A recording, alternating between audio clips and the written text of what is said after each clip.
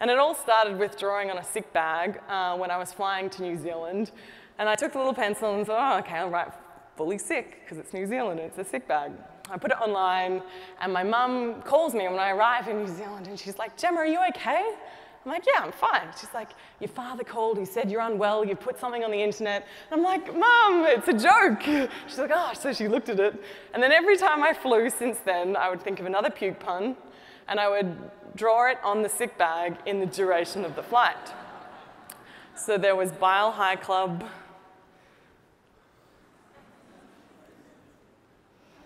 This was when Daft Punk brought out Get Lucky, so it was Get Chucky. They started to be related to the destinations, so there was Japan, Land of the Rising Lunch, Queasy Like Sunday Morning.